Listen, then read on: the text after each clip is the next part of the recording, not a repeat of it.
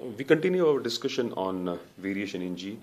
In the previous two videos, which I'm sure you have had a look at, we looked at variation in G, right, with depth and with altitude, right? And now we are going to see how G varies with latitude and shape, of course, shape of the Earth, right? So let us begin with the change with latitude. So if I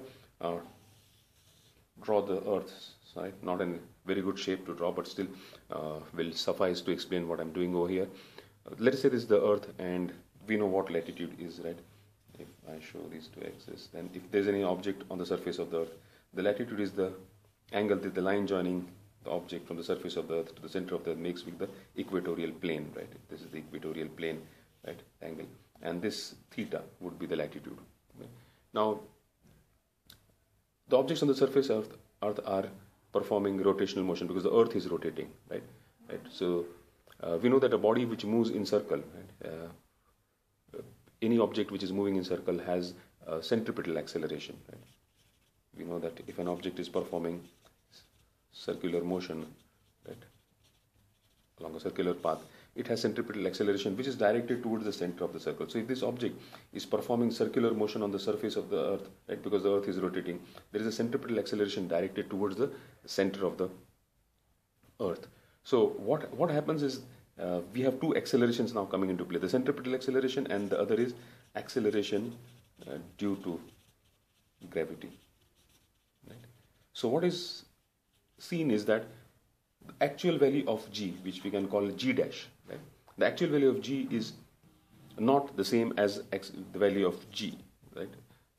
Meaning that there is some change in the value of G dash because a part of this G is being used, right, for centripetal acceleration, or used or supplied for centripetal acceleration. Not the best words to use, but I hope you get the meaning of it, that we have what would be an ideal value of G over here, or theoretical, not ideal, theoretical value of G that we should have over here, but part of it is getting used for centripetal acceleration because of the Earth's rotation, and therefore the actual value which we see over here is G dash, which is different from G. And what the other thing that is observed is that on the equator, right, a larger part of G is used for centripetal acceleration.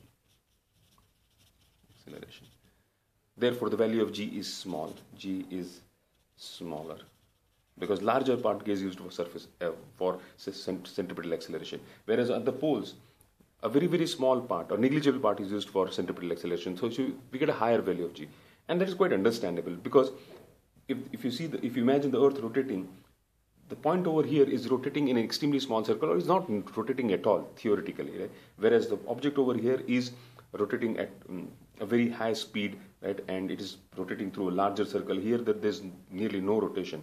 Therefore, the part which is used for centripetal acceleration over here will naturally be larger as compared to pole, and therefore we say that G at equator is small or is smaller as compared to G at the poles.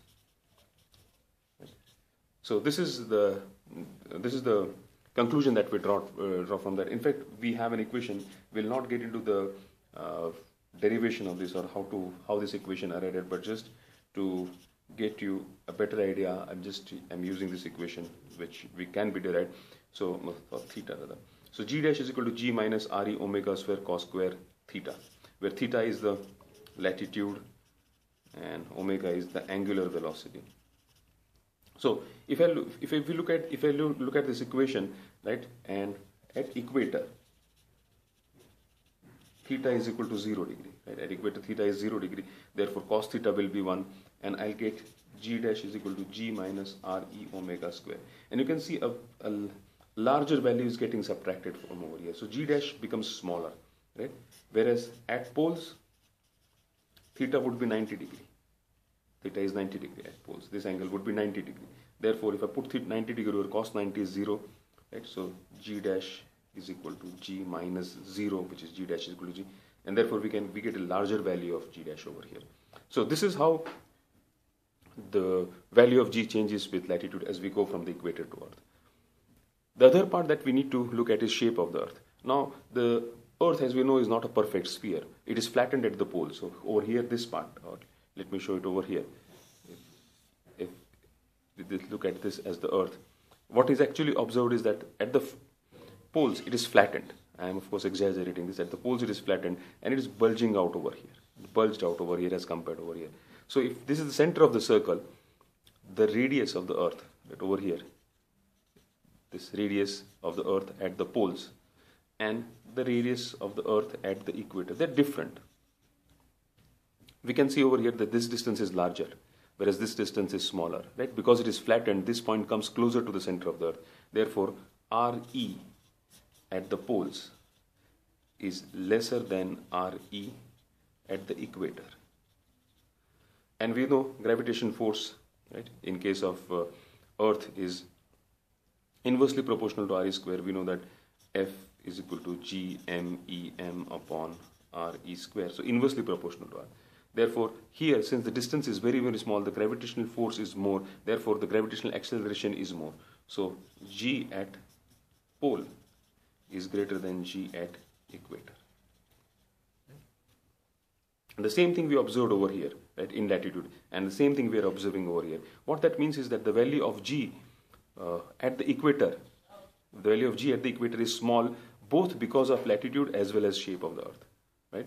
Whereas the value of G is larger at poles, both because of the effect of latitude as well as effect of the shape. Or in other words, the effect over here at the equator, the value of G is smaller, both because of the effect of centripetal acceleration and shape of the Earth. And whereas poles, both centripetal acceleration and shape of the Earth ensure that the value of G is higher. So this is how G varies with the latitude and shape of the object. With this, we have completed our discussion on variation of G with latitude, with shape, with height, and with depth. Right? The one question that must be coming to your mind is that if the value of G changes from point to point on Earth, how do we define, or how do we take the value of G as 9.8 meter per second square?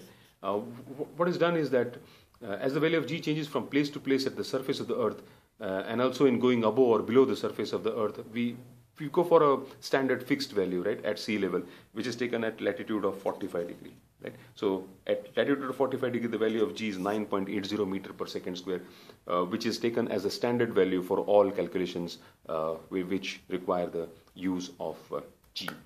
Okay, we have looked at variation of G with various factors, and the videos that we have done so far are videos that I'm sure you have looked at so far are introduction to the force of the law of gravitation, and then how the value of G varies with different factors. We will continue our discussions, we'll continue our study on gravitation, and in the next video we will start looking at a gravitational field, right? Gravitational field of the Earth and what is gravitational potential, right? More about that in the next video. Thank you.